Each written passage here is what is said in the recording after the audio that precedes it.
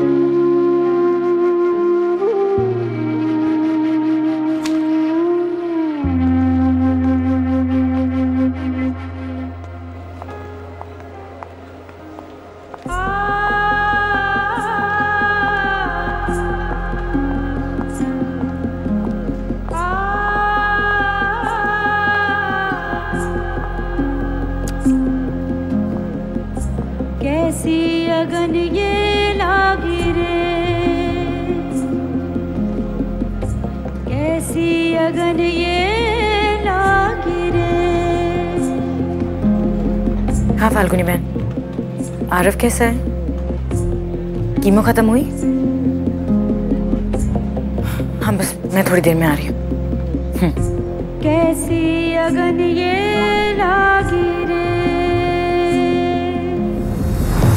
कैसे बताऊं रे, कैसी अगन है ये, अपनी ही ठोकर है, अपनी थकन है रे।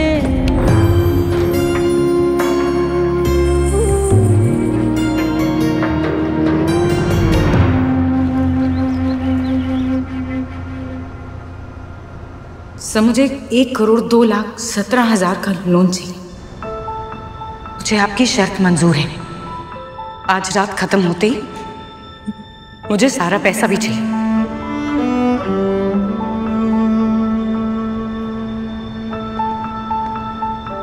मुझे 1,02,17,000 चाहिए थे, 1,03,00,000 नहीं। ये रहे बचे हुए 83,000।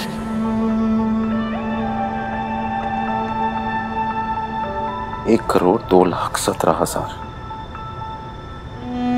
1,03,00,000।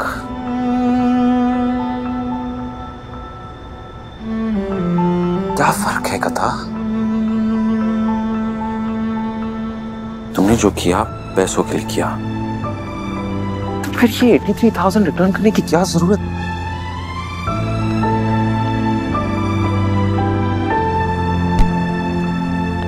ऐसी ईमानदारी क्यों? क्या हो तुम कथा?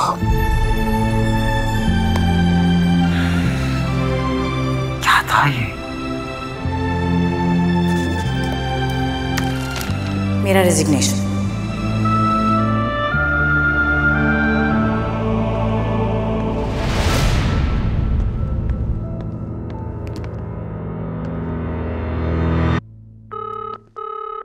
जेनी, मिस कथा सिंह ने अभी मुझे अपना रेजिग्नेशन लेटर दिया। फौरन एक ऑफिशियल ईमेल भेजो उन्हें, एक्सेप्टिंग हर रेजिग्नेशन।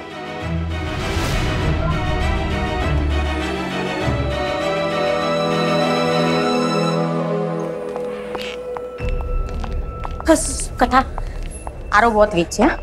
डॉक्टर अमित ने बोला है कि केमोथेरेपी के बाद ऐसा ही होता है। तू साचव जी। हाँ जा।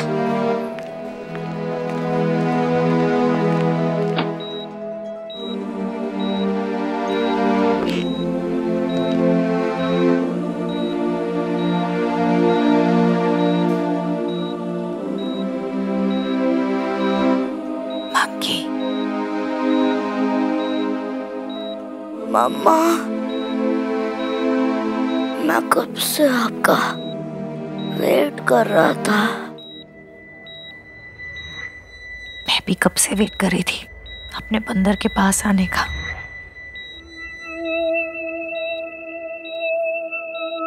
How are you feeling?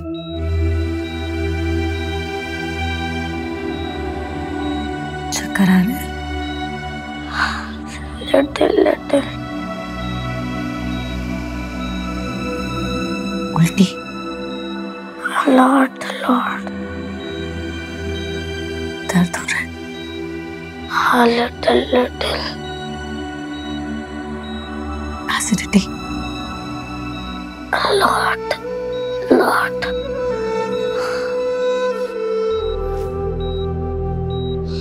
लेकिन मम्मा आपको सब कुछ कैसे पता? क्योंकि मम्मा का दिल, दिमाग और जान तीनों इस बंदर के अंदर है। तो यार जो कुछ भी होता है ना, मम्मा को सब पता चल जाता है। मुझे ये भी पता है कि आपके अंदर जो भी चोल छपाटा चल रहा है ना, वो बहुत जल्दी खत्म होने वाला है।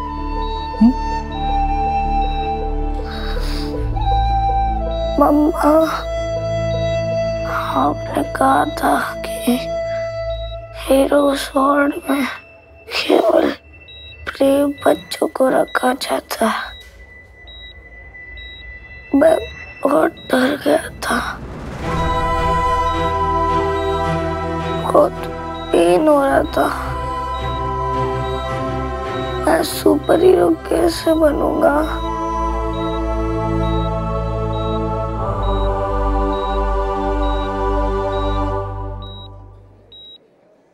अरे यार मंकी, इतनी सारी सुपर हीरो फिल्में दिखाई, सबके पैसे वेस्ट। अरे बुद्धू, जब तक किसी सुपर हीरो को उसके पावर्स नहीं मिल जाते, तब तक उसे थोड़ी पता होता है कि वो सुपर हीरो बनने के लायक भी है कि नहीं। वो तो सारे दब्बू और डरपोक होते हैं, बंदर की तरह। हैंडसम भी होते हैं, पर मोस्टली डरपोक। और हमने सुपर हीरो फिल्मों से क्या सीखा है? कि हमें हमारी ताकत का तब तक पता नहीं होता जब तक हमारा सामना हमारी कमजोरियों से, हमारी सबसे बड़ी लड़ाइयों से ना हो।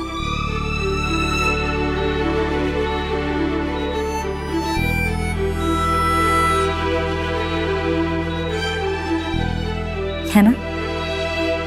मम्मा प्रॉमिस में जब तक मेरी सर्जरी नहीं हो जाती आप कहीं नहीं जाओगे।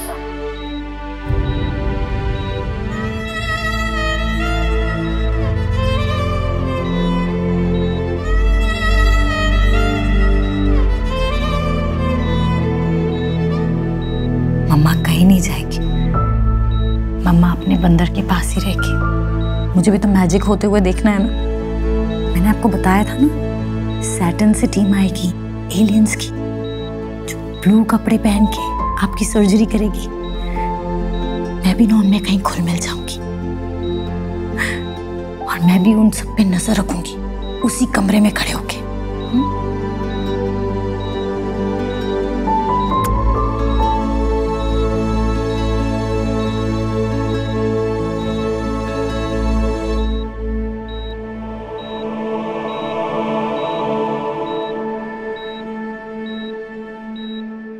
कथा, तुम लेट क्यों हो? सर मैं छुट्टी पे थी, एंड टाइम पे निकली, ट्रैफिक में लेट हो गई, सॉरी। चलो ठीक है, आगे से टाइम पे आना, अब मीटिंग करते हैं। इसके अलावा तुम दोनों के कॉन्वर्सेशन में और कुछ भी कैसे हो सकता था? वो माफी मांगने नहीं आई थी ऐसे। तो फिर और क्या करने आई थी भाई? हमें बस इतना पता है कि वो तेरे कैबिन में तुझसे बात करने आई थी। हम लोग मीटिंग रूम में बैठ के तुम्हारा वेट करते रहे, ना वो आई और ना तू। मेल आया उसके रेजिग्नेशन का। अगर वो लेट आएगी तो उसके प्रोफेशनल कमिटमेंट पे सवाल खड़े होंगे। बॉस हूं उसका, ये सब पूछना मेरा हक है। हाँ है हक, लेकिन भाई उसने आज तक अपनी एक भी डेडलाइन मिस नहीं करी है। हर स्टेप पे अपनी वर्थ प्रूफ करी है। मुझे नहीं पता आज उसने हाफ डे का ऑफ क्यों लिया, लेकिन इतना जरूर पता है कि हमारे ऑफिस की तरह दुनिया के सारे ऑफिस बैंक्स सैटरडे संडे बंद रहते हैं और मंडे को खुलते हैं। तो किसी को कोई काम करना होगा आज के दिन, तो वो कब करेगा भाई? और इसके लिए you'll fire her। मैंने उसे फायर नहीं किया ऐसे, मैंने उससे कुछ इंपॉर्टेंट सवाल पूछे। उसने उसके जवाब में रिजाइन करना सही समझा, तो मैंने उस सिचुएशन में उसका रेजिग्नेशन एक्सेप्ट करना सही समझा। That's it। सीरियसली वियान, तू Viaan come on, we really need हर भाई। दुबई हेरिटेज प्रोजेक्ट की हेड है वो। मैंने उसका रेजिग्नेशन एक्सेप्ट किया है, तेरे एक्सेप्टेंस के बिना अप्रूव नहीं होगा वो। तू देख ले तुझे क्या करना है।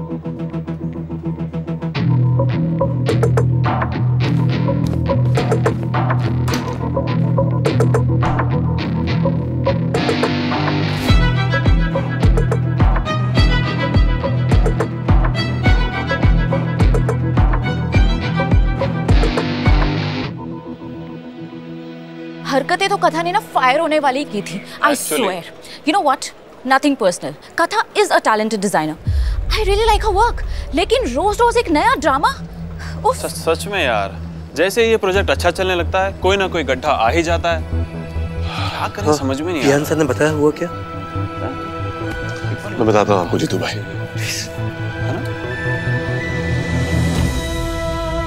ये रिपोर्ट्स तुमने चेक की है? Yes sir. क्या ये? क्या हुआ? क्या हुआ डॉक्टर? क्या हुआ? अरे हर चीज में टेंशन का था, उल्टे लेटर हेड पे प्रिंट हुआ है। That's it. कमाल है। सिस्टर इसे करेक्ट प्रिंट करके लाइए। Sorry sir. कथा, कीमो का असर कम होने में थोड़ा वक्त लगेगा, हो सकता है कि इसकी कमजोरी भी थोड़ी बढ़ जाए, बट इट्स ऑल ओके। समझो कि it is a part of the plan. Doctor मैं पूरे टाइम बस यहाँ बैठी ही रहती हूँ। Can I B part of your plan? I mean मैं क्या कर सकती हूँ टू हेल्प यू? तुम्हें ना भागते रहने की आदत है। ठहराव क्या है तुम्हें इसकी समझ ही नहीं। इस समय तुम्हारा काम ना इस सलाइन बॉटल की तरह है। लोगों को लगता है कि हम ये देते ही क्यों है, बस मेडिसिन खाओ और काम खत्म। पर जानती हो कथा, ये जो सलाइन वाटर है ना, ये मेडिसिन को डाइल्यूट करके उनका अब्जॉर्प्शन इजी करता है। तुम्हें भी यही करना है कथा। ये जो ट्रॉमा है ना इसके अंदर इलाज को लेके, उसे डाइल्यूट करके आरव के बॉडी में अब्जॉर्प्शन को बढ़ाना है। ओके?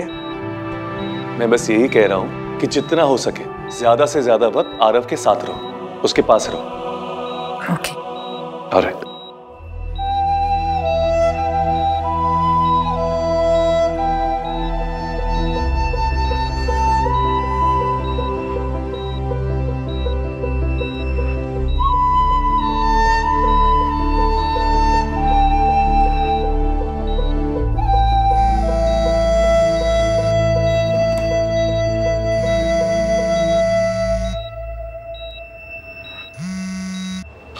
कथा,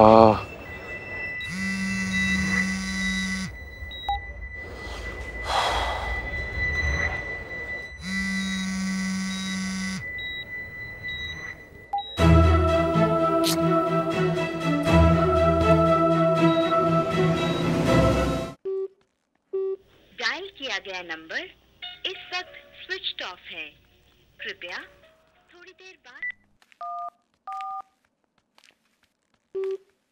अच्छा पापा, मैं ना अपने होटल बिजनेस के बारे में सोच रहा था।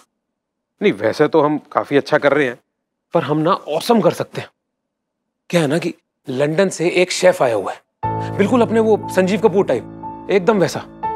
वो ना कुछ साल यहाँ रहना चाहता है अपने इस एक्सोटिक इंडिया में।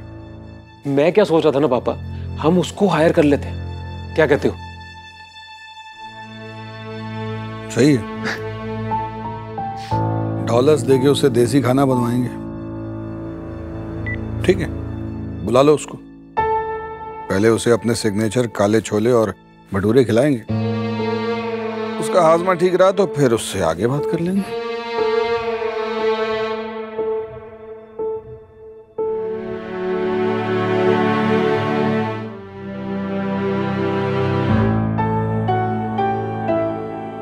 बेटा, हमारे शेफ अंग्रेजी नहीं बोलते, हमारी क्लासिक रेसिपीज की क्वालिटी मेंटेन करने में लगे रहते हैं, नई रेसिपीज नहीं बनाते। यही प्रॉब्लम है ना तुम्हारी। बेटा, उनकी ओल्ड रेसिपीज ही हमारे लिए गोल्ड हैं। लोग हमारे होटल में क्यों आते हैं? अपने नॉस्टैल्जिया को सेटिस्फाई करने के लिए। पिंड दा असली स्वाद, ये सब कब समझोगे तुम? पापा, पर अपना मेन्यू डाइवर्सिफाई भी तो होगा ना। सही कहा है पापा जी आपने। ले पुत्र, खुद खा। पापा जी, जब भी मैं अपने होटल का खाना खाती हूँ ना, मुझे तो मायके की याद आ जाती है। वही अपने पुराने पिंड के खाने का स्वाद। वाह, अभी नहीं क्या पता, ये तो मुंबई के पले बड़े हैं ना, पर मैं तो आपके और मम्मी जी की तरह पिंड में पली बड़ी हूँ ना। मुझे तो पुरानी चीजों की ना सच्ची बड़ी वैल्यू है, जैसे कि मम्मी जी का खानदानी कंगन। मम्मी जी ने मुझे इतने सारे गहने दिए हैं, बट वो कंगन ना सिर्फ शीतल दीदी की शादी में ही पहनने के लिए दिया था। मैं तो निहाल हो गई थी मम्मी जी वो कंगन देख के, सच्ची। रीत बेटा, आरना का नाश्ता हो गया है तो कियारा का भी देख लो। क्यारा का तो कब का नाश्ता हो गया मम्मी जी। मैं क्या कह रही थी मम्मी जी, आरना और क्यारा के लिए ना आपके कंगन के डिजाइन की छोटी छोटी चूड़ियां बना लेते हैं, अच्छा रहेगा ना। बच्चों का ना अभी से ये टेस्ट ना अच्छे से डेवलप होना चाहिए, क्लासिक डिजाइन्स को अप्रिशिएट करने वाला। वरना पापा जी इन्हें देखो ना, हमेशा नई नई चीजों के पीछे भागते हैं। मैंने कितनी बार कहा है, ओल्ड इज गोल्ड, है ना पापा जी। मम्मी जी कंगन दीजिए। तो कह रही है ना कि पैसों का इंतजाम कैसे भी हो जाएगा, ये उसका एक छोटा सा हिस्सा है।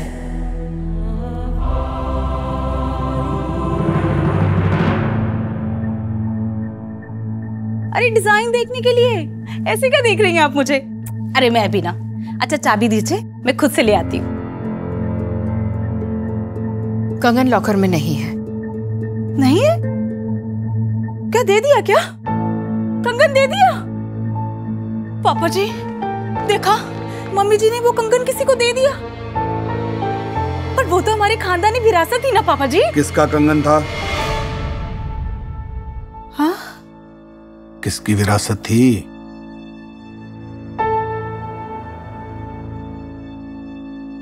मम्मी जी की।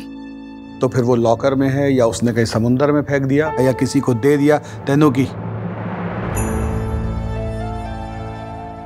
तेरा इस बात से कोई वास्ता नहीं होना चाहिए पुत्र।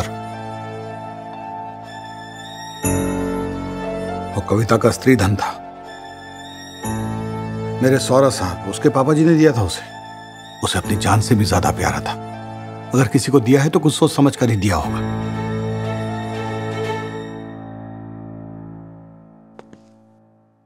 पुत्र, हमारे पिंड के संस्कार ही हमें सिखाते हैं ना कि बड़ों से सवाल जवाब नहीं करते।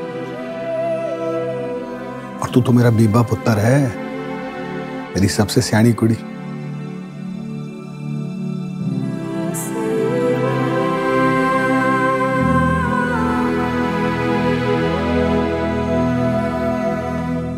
थोड़ी देर और उससे बात ना हो पाए तो मुझे इन्फॉर्म करना। जी।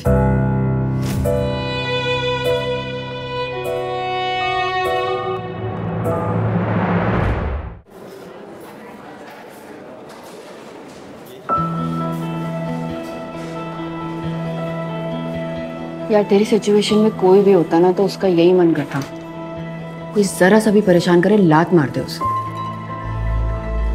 लेकिन तू नहीं मार सकती कथा, तू अभी भी बहुत ही डिफिकल्ट सिचुएशन से डील कर रही है। थोड़ा ठंडे दिमाग से सोचना।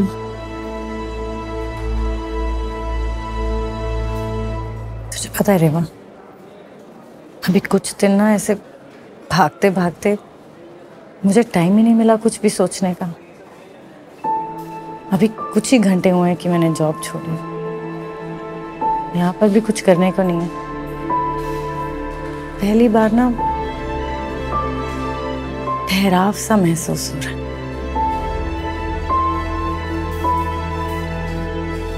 जो हुआ छुआ। ओए, तू ये सब कुछ इसीलिए बोल रही है क्योंकि तू इस मैटर पे वियान सर से नहीं डील करना चाहती। कथा, मेरी एसन सर से बात हुई है, वो सब कुछ ठीक करना चाहते हैं यार। He wants you back. रेवा, मैं इतने सालों से इसी पल का इंतजार कर रही थी। आरव की सर्जरी हो रही है यार, फाइनली इट्स हैपनिंग। इसी दिन के लिए तो मैं इतना भाग रही थी ना, तो अब तो रुकना पड़ेगा। अब बस मैं और मेरा मंकी।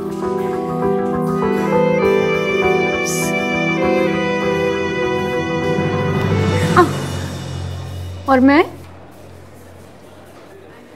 भी तो, मतलब मुझे तो ऑफिस जाना पड़ेगा, तू नहीं जा रही तो। लेकिन I am there, okay, in spirit. बस तू ये याद रखना कथा, तू अगर चीजें सॉर्ट करना चाहती है ना तो दरवाजा खुला है।